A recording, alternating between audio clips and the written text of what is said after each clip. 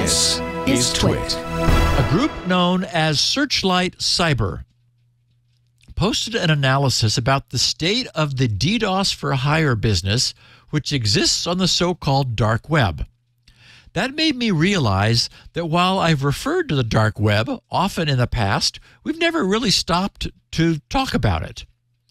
For anyone who's unsure, the dark web is actually a thing, or rather a place. It's not just an expression. And you cannot get there from here.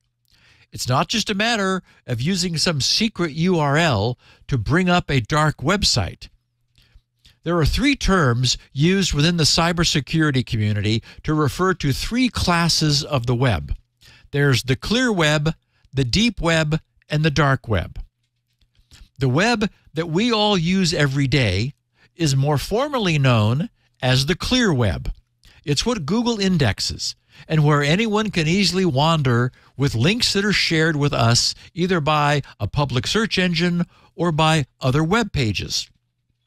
This is the traditional web that Tim Berners-Lee first conceived of when he was at CERN. And interestingly, this clear web only contains roughly 4% of the entire web content. It's like the tip of an iceberg. So where's the rest? Most of the rest resides in the so-called deep web. This is the web content that is not indexed publicly because it requires authenticated access through a portal of some kind. So this includes things like our credit reports, IRS tax records, and medical histories, fee-based content, membership websites, and confidential corporate web pages.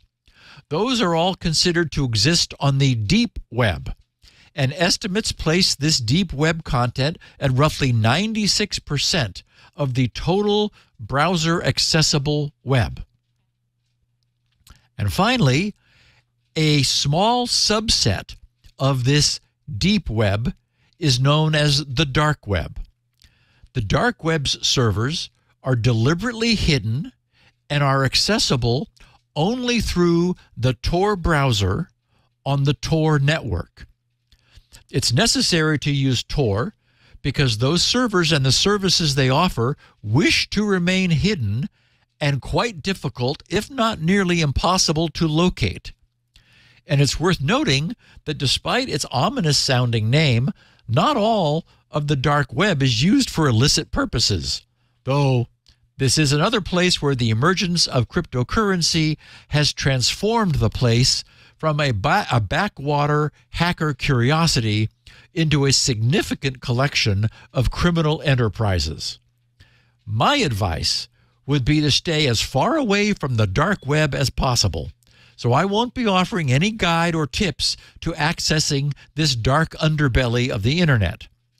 But if you're really curious and want to go poking around down there, you'll find that the clear web contains many step-by-step how-to guides into setting up a secure sandboxed OS, obtaining the Tor browser, putting on your hazmat suit, holding your breath, and taking the plunge.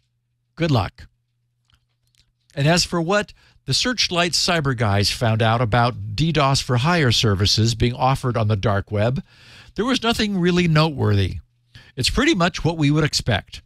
Portals exist where people can create an account and transfer some of their cryptocurrency to it to create a positive balance. Then they select the type of DDoS attack they wish to launch, either at OSI stack level 4, which is down at the transport layer, so using either UDP or TCP flooding packets, or up at level 7, which is the application layer, so an HTTP connection and query flood. Then the target IP or URL is provided and the size and duration of the attack is specified, and the site takes care of conducting the attack from there. One thing that did surprise me was that one of these services, named the Nightmare Stressor, claimed to have 566,109 registered users. That number cannot be verified, of course, but it does perhaps support the view from up here out on, in the clear web, up in the light. We see more or less constant DDoS attacks. So much so that they're just prevalent. Talk to any tier 1 internet provider and it's like, oh yeah, that's just happening all the time.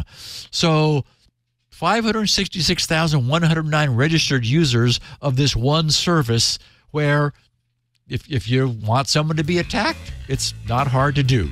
And it doesn't even cost that much, which is another reason we're seeing so many of them. Tech Break is brought to you by our friends at IT Pro TV, now called ACI Learning. IT Pro's new Cyber Skills is a training tool for all members of your organization. Get cybersecurity awareness training for non-IT professionals and secure your business on all fronts. TWiT listeners can receive up to 65% off an IT Pro Enterprise Solution plan. The discount is based on the size of your team when you fill out their form. Secure your business. Visit go.acilearning.com/twit today.